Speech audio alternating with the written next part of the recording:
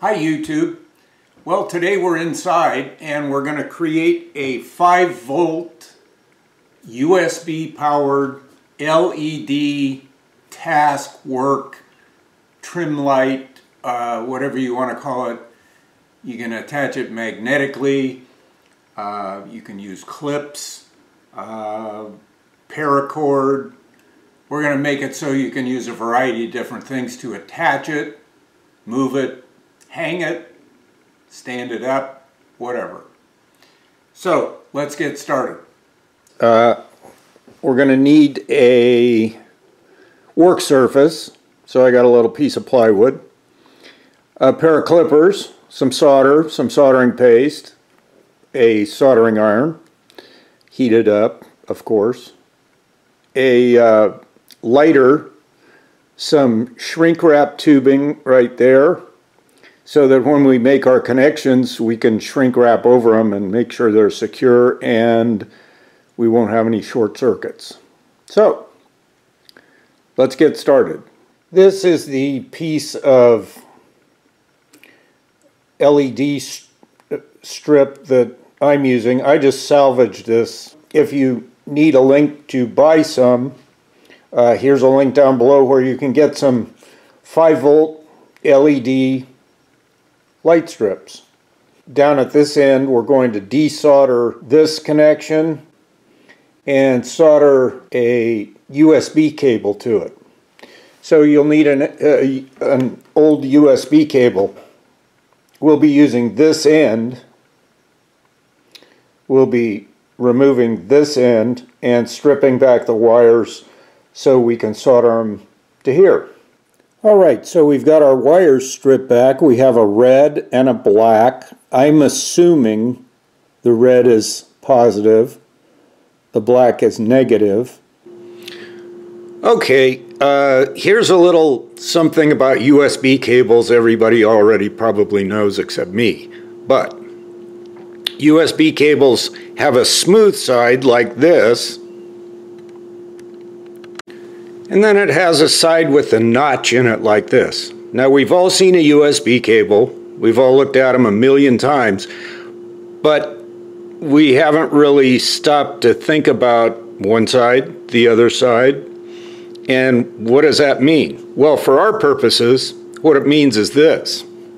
When we look at the top side, the smooth side, then the plus side, or the power side, the power wire is over here. The negative or ground wire is up over there. And if we take a ohm meter or a multimeter and check right there with the probe and touch the other end of the wire, we'll get continuity on the red wire on our cable. If we touch there and touch the black wire, we'll get continuity on the black wire.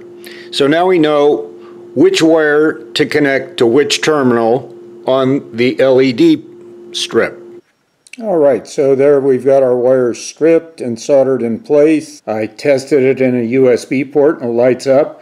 This is a piece of shrink wrap tubing. I'm going to slide down over here for a little stress relief on the connection, because these are very thin wires, so I think this will help mitigate any kind of strain that flexing back and forth will put on it. This will help relieve that. I cut a little piece of this foam rubber insulating material and I slid it and put a little bit on top and a little bit underneath, and then I'm going to run the shrink wrap over, and the shrink wrap will shrink down over that. Hopefully that'll give this a little bit of strain relief on that connection. Alright, so there's my little strain relief attempt. Hopefully that'll make this connection a little stronger than it would be without that. So here's my little power supply. I aimed the USB lights away from us so we don't wind up getting blinded by them, because they're very bright. I'll turn off the main light in here. Okay, here we go, moment of truth. it's pretty bright. If I turn it up, we're going to see they're very bright. Okay, now that I've got this string of lights, so to speak, how am I going to use it? Well, my thought is I'm going to mount it on this piece of plexiglass. And I'm going to use the 3M VHB tape so that hopefully these lights will stay put. So there is the VHB tape cut in one continuous strip, the same width as the LED lights, and then I just pressed the LED light onto the VHB strip, and that is not going anywhere. That's it's not going to come off of there. So now with my little subassembly light panel built, I'm going to take it to the next level. So the diffuser I've got seems to focus about 2 3/8 inches. That seems to be about where the focus is the best. So that's where I scored my, measured out and scored my line, and now I'll break this material off and then cut it to form 4 sides of a box. Okay, so there are the 4 pieces that can comprise the box. Of course, the LED will be sitting at the top, and the diffuser will be, you know, sitting at the bottom at the other end.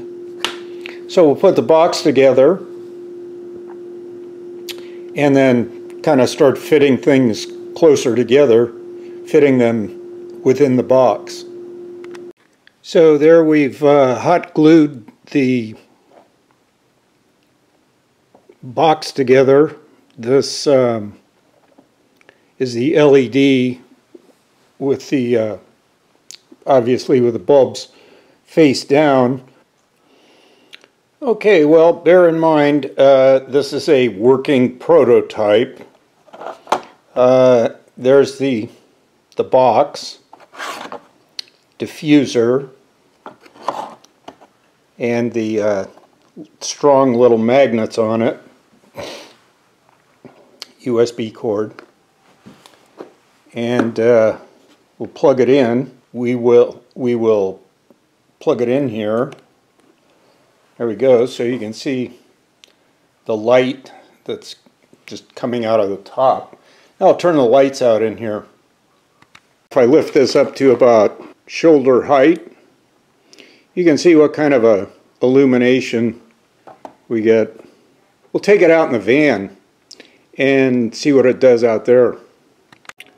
So with the exception of a little bit of ambient light coming through the kitchen window, the van is almost pitch black inside. You really can't see much of anything. So let's turn on our little light and see what we get. So there you go. Now me sitting over here at the jump seat, the seat behind the 2 front seats. It's a nice ambient light, still dark back there, but plenty of light here at the counter to, you know, make a salad or whatever. I kind of like the glow from it a little bit. So it fits nice under there. That'll probably be where I keep it, since it's just kind of, that's a good spot for it. I can tuck the cord into that little cupboard beside it and keep it kind of neat. So I think that's it for the video. It's kind of found its home, and now it's just got to get to work and help me out lighting the van. So, if you like this video, give it a thumbs up. If you think it'd help somebody else, share it with them. And if you'd like to get more content like this, please subscribe to the channel. And as always, comment as you see fit. Till the next video, see you later.